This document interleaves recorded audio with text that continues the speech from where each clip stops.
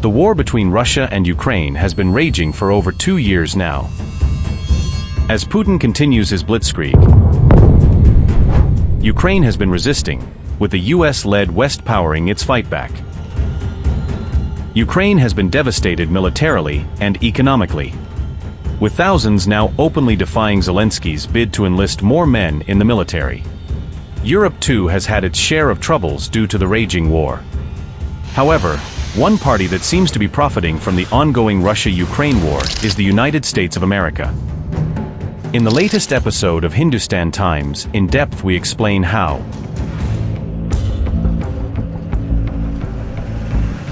Since February 2022, the war in Ukraine has dominated the news cycle, highlighting the harsh realities of conflict and the resilience of the Ukrainian people. But beyond the immediate battlefield, the war has had major economic implications worldwide. For the United States, the impact has been multifaceted, touching various sectors from defense and energy to broader economic dynamics.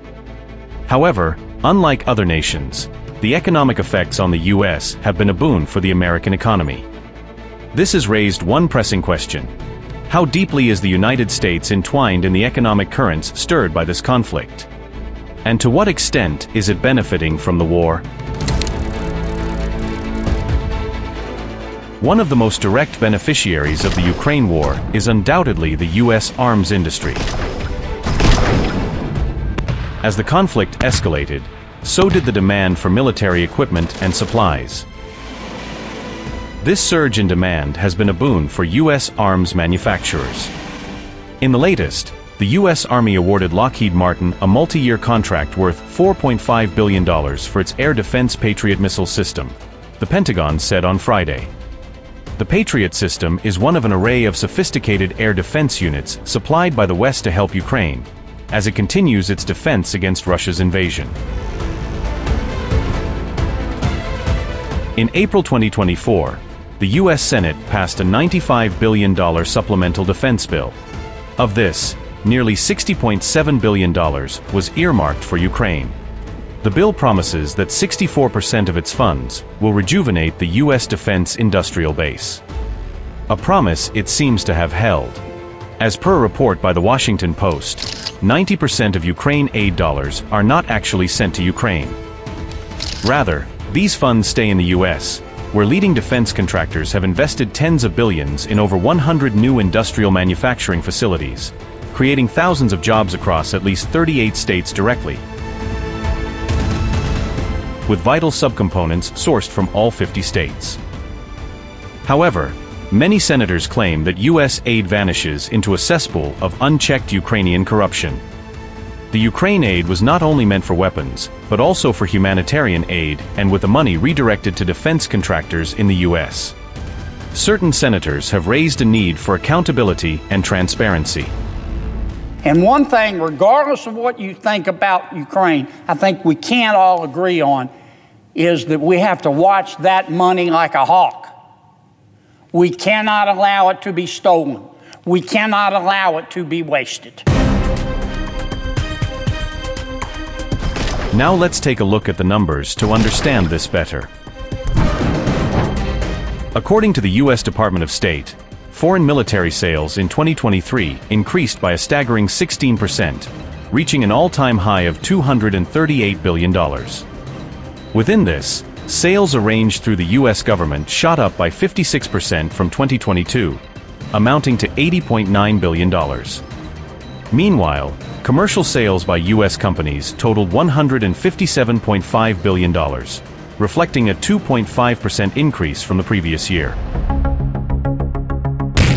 This surge isn't just about the sheer volume of arms being sold.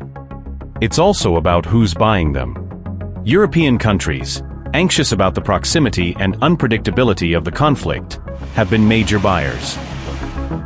Countries like Poland and Germany have significantly ramped up their military spending, much of it directed towards American-made weapons and defense systems.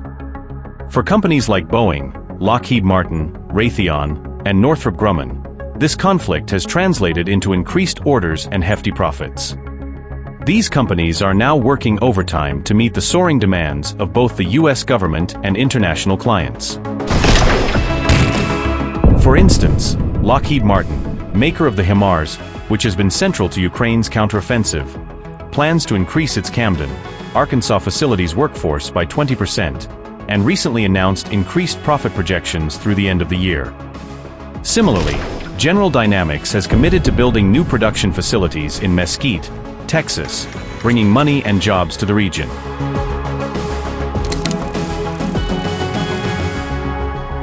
But the defense industry isn't the only sector experiencing a windfall.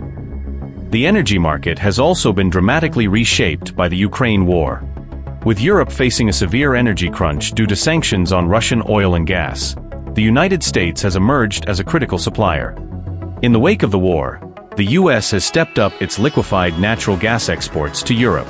In fact, the US has become the leading LNG supplier to the continent, helping to fill the gap left by reduced Russian supplies. And it's good to come back here because we are not only partners, the European Union and the United States are good friends. And this could be felt throughout the whole work that we're doing together. Indeed, you helped us enormously when we wanted to get rid of the Russian fossil fuel dependency. You helped us enormously by delivering more LNG, helped us through the energy crisis. This shift has not only reinforced America's position in the global energy market, but has also provided a substantial boost to the US energy sector. Companies involved in LNG production and export, like Cheniere Energy and ExxonMobil, are seeing significant gains. The increased demand from Europe has led to higher prices and boosted revenues, positioning the US as a dominant force in global energy supply chains.